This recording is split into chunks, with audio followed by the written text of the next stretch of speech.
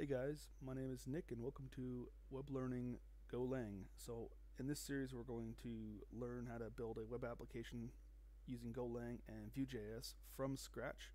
Our technology stack in this series is going to be GoLang for our server, MySQL for our database, VueJS for our front end, and we're going to be using Gorilla WebSockets, and also we're going to be using Axios for communication between the server and the client. So that's a quick introduction of our technology stack. I'm using Linux Mint right now. I'm using Terminator for my terminal, Sublime for my editor, and then Chrome for my browser. So let's get started with a quick app. So we need to make a folder. So we'll just make a folder here. We'll say video 1. All right, there we go. And we will make a Go file. And we'll make a README file.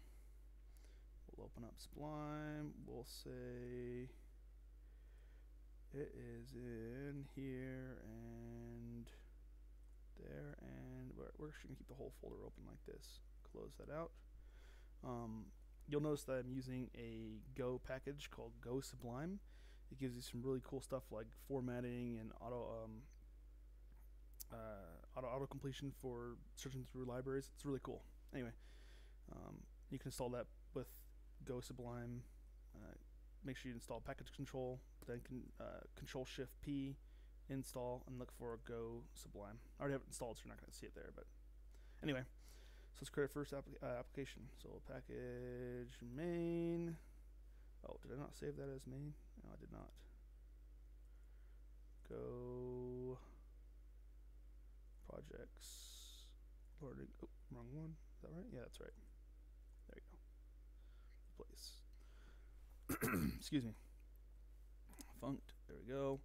And we'll import the basic package of log, right?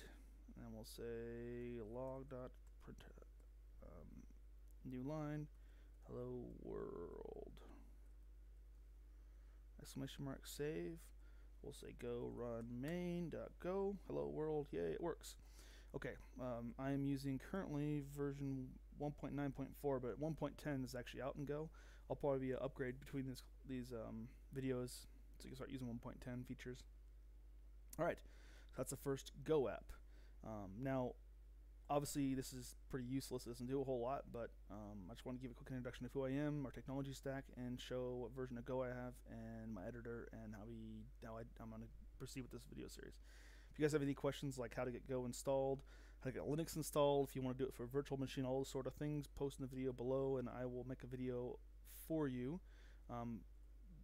As part of this video series, I'm under the impression that you probably know something about web development, and I'm not going to go over some very basic stuff.